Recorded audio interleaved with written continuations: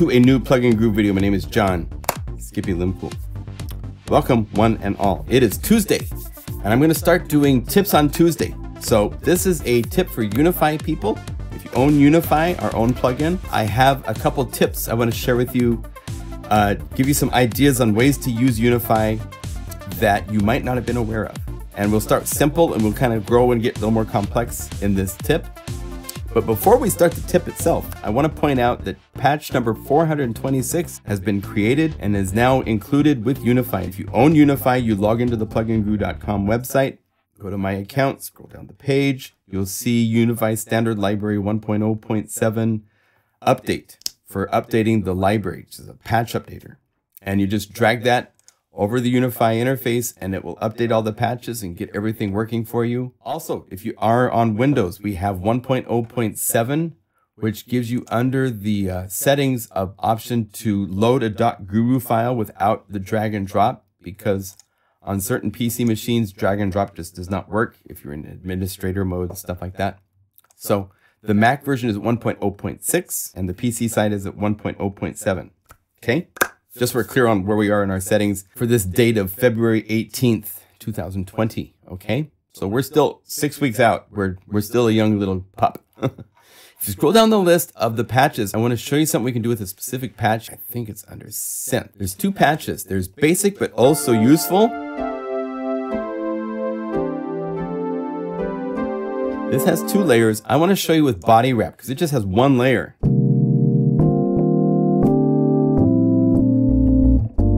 Okay, and what this is, it's a really useful, basic. If you're doing fusiony things, you can work with that. If you're doing chordal, like EDM dance, and you're gonna have someone sing over it.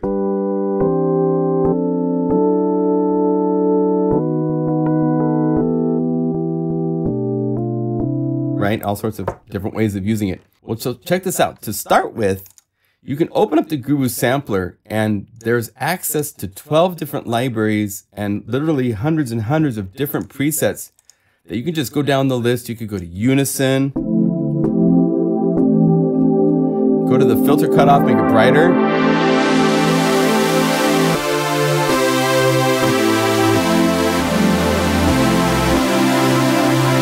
If you want other big sounds, I'll tell you where they are. Under pads, Battleborn is huge.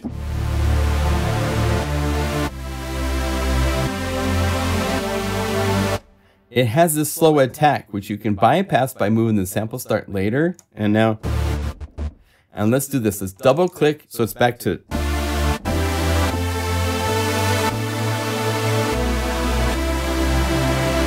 And if we want to stop all the growing altogether, just get right here late in the. So you're starting in the actual body because there's all this growth because of effects, reverb and stuff are in this sample. So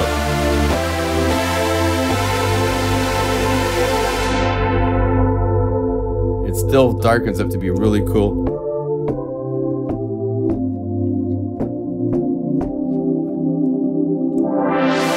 Right? Other bright sounds that you might want under Del Norte's Synth. Klamath is just huge. And again,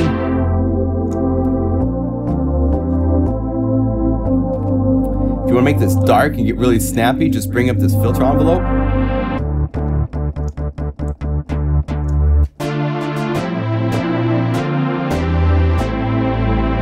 So there's all sorts of places to play with all these samples. So you've got all these different folders.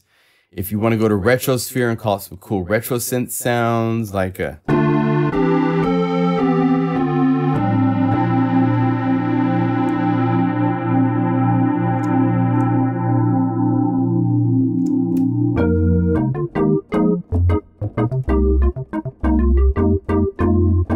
Let's play with that. I like that snap. And I have a drum groove over here. Let's make a little sequence. 2, 3, 4.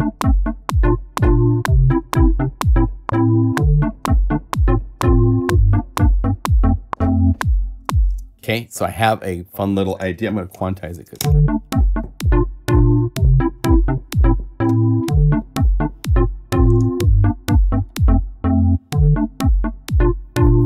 So let's get to be a little bit snappier, right? So we're gonna say maybe even.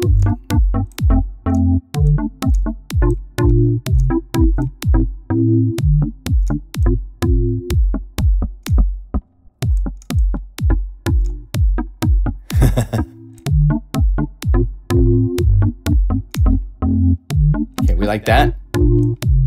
Now, I was going to show you some other ideas of things you can add to this. And one place that's really fun, believe it or not, is adding, there's auxiliary effects of all sorts we can add. And by adding these are presets. So let's augment this. Let's add something fun to it. If you go under layers to auxiliary effects, there's some really cool delays. These dirt delays are really fun. So let's add a dirt delay.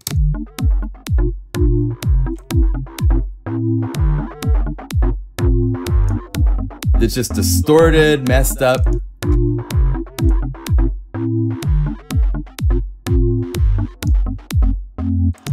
Let's say that we want to get this to be a little bit different vibe, so let's go duplicate this layer. And I showed you those bright synths earlier, right? Let's go call one of those up. Let's go Mega Magic Pads, Battleborn.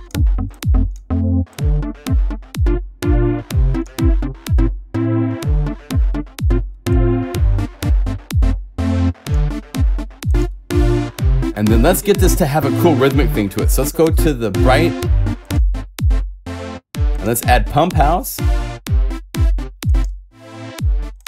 But instead of being a sidechain effect, we're gonna use this to do a little choppy thing. So we're gonna.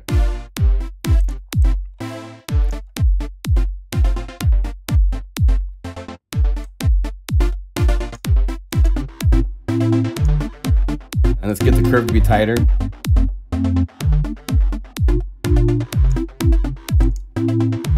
So it's got a little rhythmic interest to it, but it doesn't take up all the space. And then maybe we want to add something else to this. I know. Let's do radical reverb. So let's go like huge waterfall. And let's go over here. Let's add its own pump house.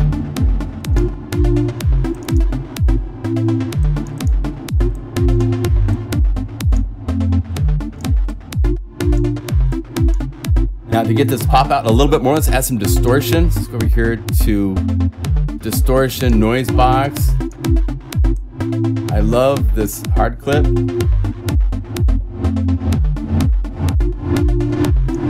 And let's filter this. Let's filter this. So it's like a high pass filter. So we have the reverb. If we bypass these, the reverb has all the low frequency stuff, right?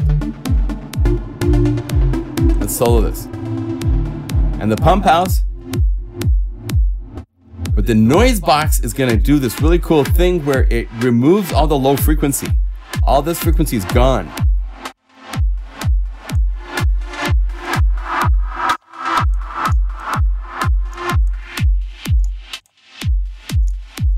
So it becomes more of this interesting hi-hat kind of a thing almost, right?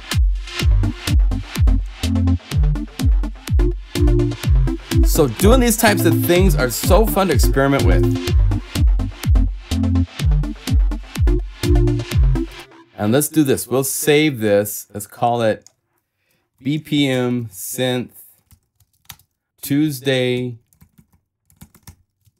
Tip 1. And I'll put a link so you can download this and put it. Now, we're going to save this to the user library. So we'll say user library, save new, and it will pop up and say, where do you want to save it? We're going to save it Tuesday Tip 1.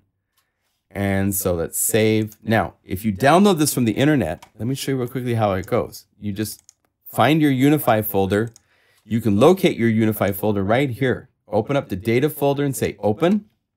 And there it is. And then go to libraries, go to the user library, and then you would put the BPM synth patch into the patches folder that you see here, right?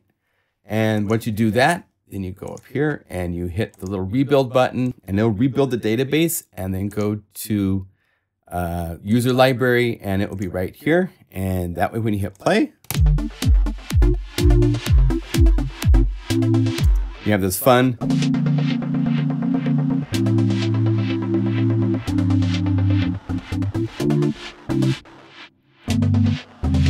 right? So you can start really basic and get to this very quickly. That's part of the fun with Unify, is that it's a rabbit hole. You just start playing and off you go, okay? So I hope you enjoyed this tip. We'll do more of these in the future. Thank you for your support, and we'll see you in the next one.